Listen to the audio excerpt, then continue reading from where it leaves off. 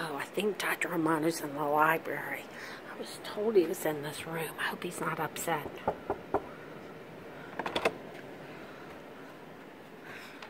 Oh, hi, Dr. Romano. I was told I could maybe find you here.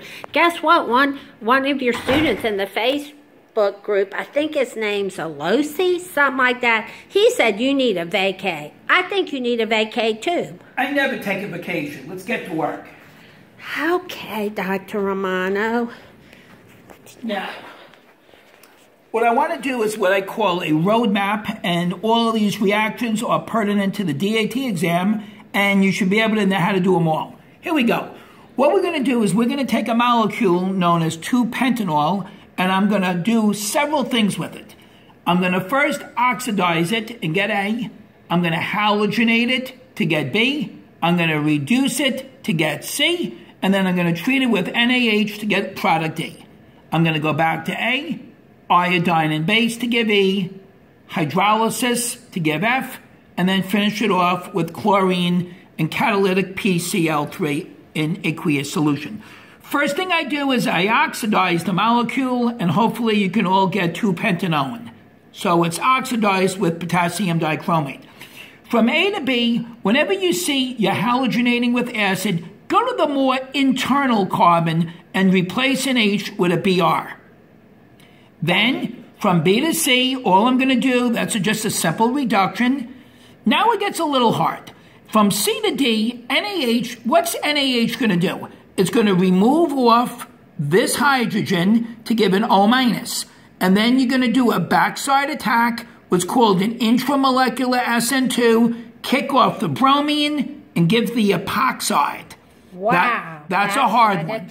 That's hard. Go back to A, iodine and base.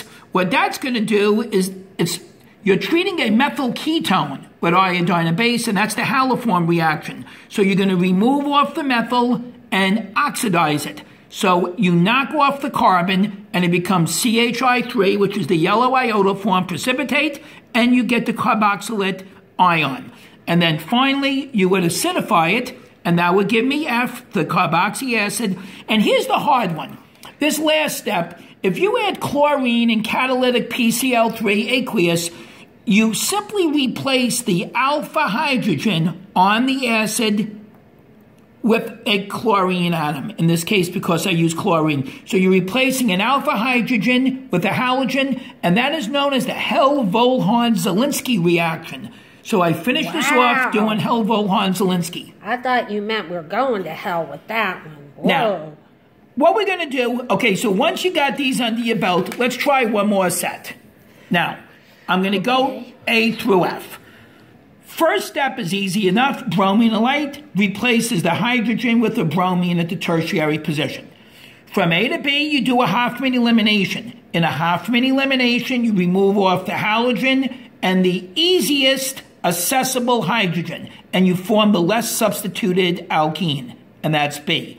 Then we're going to do an oxidation. That's going to give us, with metachloroperoxybenzoic acid, will give me the epoxide.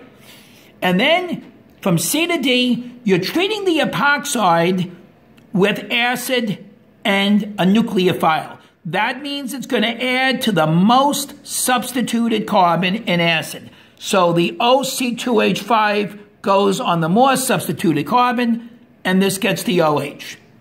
You'll look in Destroyer, I do a lot of those type of questions.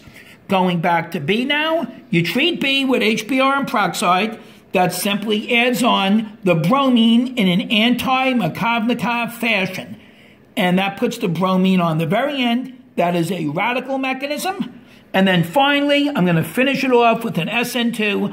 I'm going to kick out the bromine, put in the fantastic nucleophile of cyanide. Notice for SN2, I like to use a polar aprotic solvent.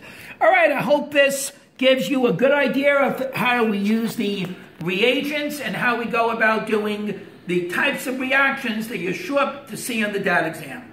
Okay, thank you, Dr. Romano. Can I go now? Yes, thank God you could leave, and I'd like to get back to studies. Good day to you. Thank you. Good day to you, sir.